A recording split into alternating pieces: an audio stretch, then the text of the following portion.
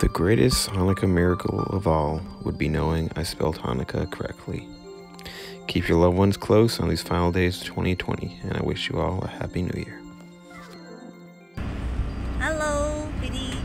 It's Vicky here, and sending some wishes from Taiwan.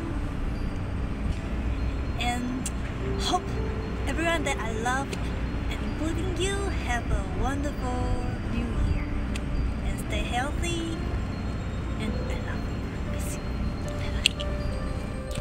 Hi, happy holidays. I hope everybody this year gets a little bit of time to relax. It's been a hard year for everyone, so we all need it.